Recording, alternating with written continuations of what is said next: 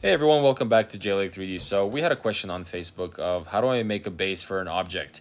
And in this particular case, let's draw the square first of all.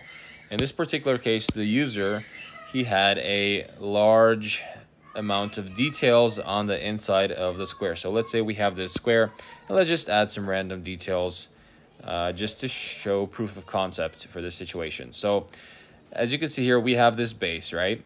And he wants to make the whole base. So what he did is select all of these pieces, and he went through, and he had a lot more details, but I'm just giving you an example.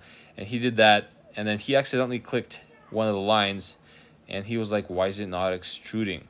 Okay, first of all, if you click a line while you're trying to extrude, it will not extrude. It will think you're trying to sketch or something, right? So you have to make sure you select all the closed sketches and not a line. First of all, so once you have that, there's your base, right? But you're wasting your time very often, because what you could have just done is, you see how this square base, rather frame, is on the object as well.